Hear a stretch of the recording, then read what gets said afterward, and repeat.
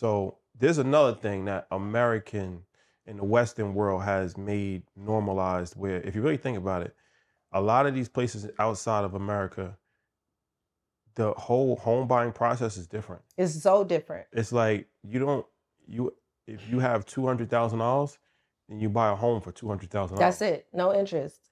Yes. It's really how it should be, honestly, right? Because it's like we normalize buying things that we can't afford. Absolutely. So we put 10% down or 3.5% down. The lowest we or could possibly 1% down on a home that costs $5 million, and now we got to pay a mortgage that we can't afford. Absolutely. And it's like, that's because we live beyond our means. Yes. That's because we want things that we really can't afford. We want bigger.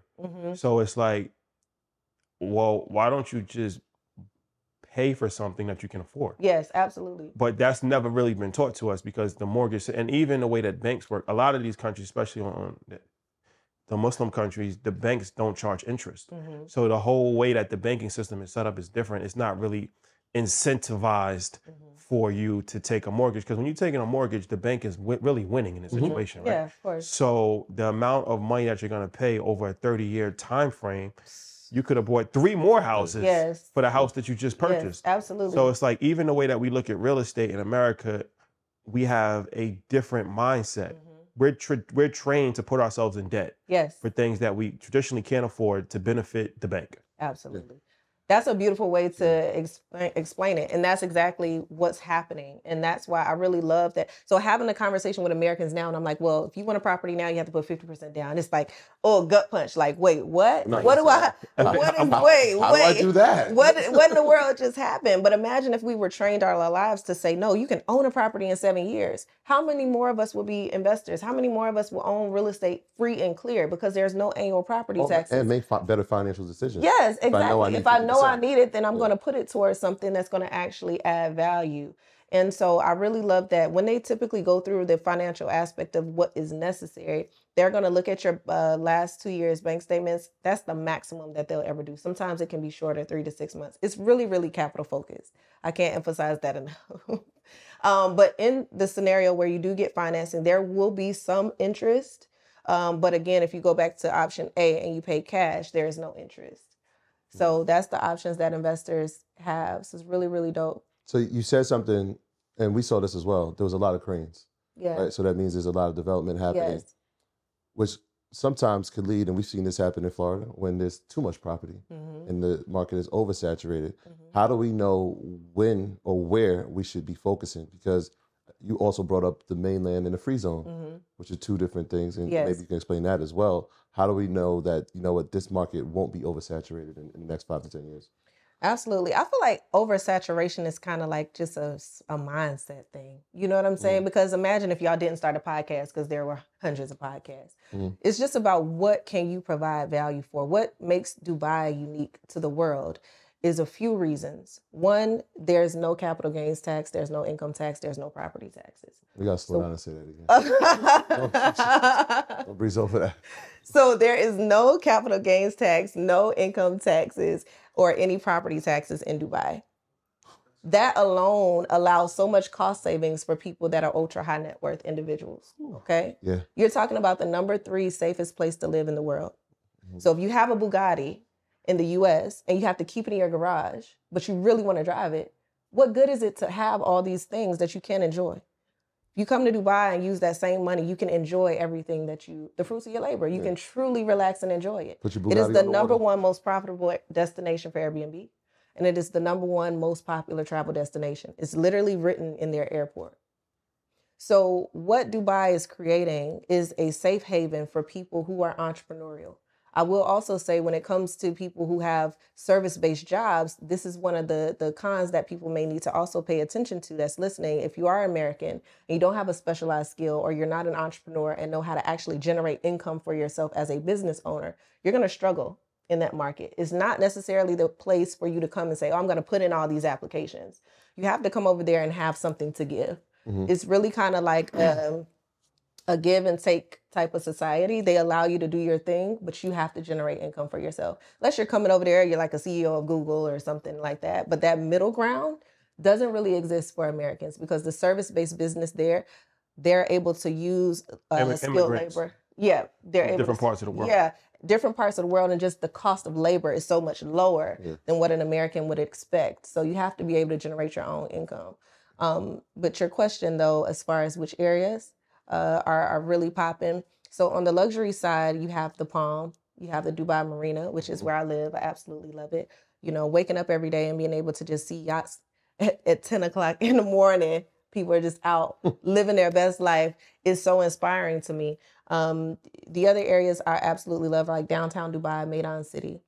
And then on the lower end, more affordable areas, you have places like the City of Arabia or Emaar South or the Mac Hills. And there are so many different areas that you can now invest in. The beautiful part about it is that it's a growing economy. So everything's open. You said something that was important to Rashad, really quick. So the free zone, is the Palms part of the free zone? How does that work? That's going to be a part of so free zone and mainland is just for people who are looking to start businesses to conduct business. Okay. It's like it allows you territories essentially to be able to conduct business, to transact. But when it comes to actually investing, you won't actually see a project advertised if you can't, as a foreign investor, purchase it. If it's something that's localized, that's more under wraps. That's not going to be listed for sale. They actually identify on the listing if it's something that the public can purchase or if it's something an investor can purchase. Gotcha. But when it comes to like all these new developments, those are all for foreign investors. You said something that was I want to get back to. There's no property tax.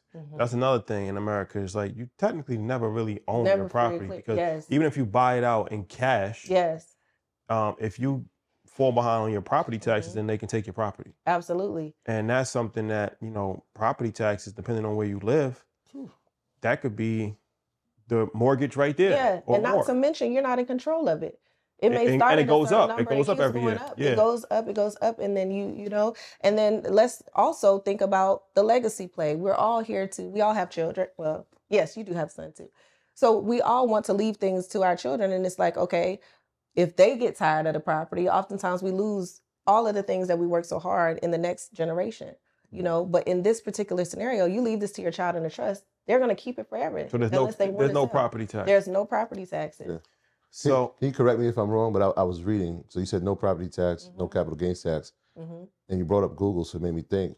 There's no corporate tax. There's no corporate tax. But I was reading that might be something that they're looking to change. That is something that they are open to changing very soon, within like 2024, 25-ish, which, you know, they may have a corporate tax. I mean, they're like, listen now, y'all over here making too much money. So I'm thinking if I'm a corporate, like these enterprises and I come to Dubai, I'm not paying corporate tax. Even for the next 2 years. And even the proposal right now is saying about 9%. Yes. As opposed to the United States, which is 21%. Yes. Yes. It makes a lot of sense. Huge cost saving. So even if it's 9%, you're still saving money. Right. And you're living in a place that's safe. And you have all this labor that is a lower expense. You know, it just makes sense on so many different levels to at least think about it and have the conversation about why am I not investing or conducting business in this region. Another thing I want to also point out, you mentioned oversaturation and seeing all these projects. And it's like, okay, well, what are people actually doing with this real estate? You can go to Dubai and you might see buildings that may not seem like there are a lot of people in them. And there's a reason why. It's because people come to Dubai and they don't just purchase one unit. They purchase an entire floor. So you may see a floor in the building that looks vacant, but the reason that it is because it's just something they're either sitting on, somewhere that they're parking their money, you know, or a legacy play where they just bought it for them kids. They bought the floor for their kids. Yeah. So let me ask you this. Dubai is part of the UAE, United Arab Emirates, but there's other Emirates. Another emirate down the road is Abu Dhabi. Yes. That's where we met. So the Abu Dhabi play is interesting because from my understanding, correct me if I'm wrong, Dubai became so popular because they had the vision for the tourism. Correct. But Abu Dhabi is the real finance capital. Abu Dhabi is the real money. Yes. They have way more wealth in Abu Dhabi than they have in Dubai.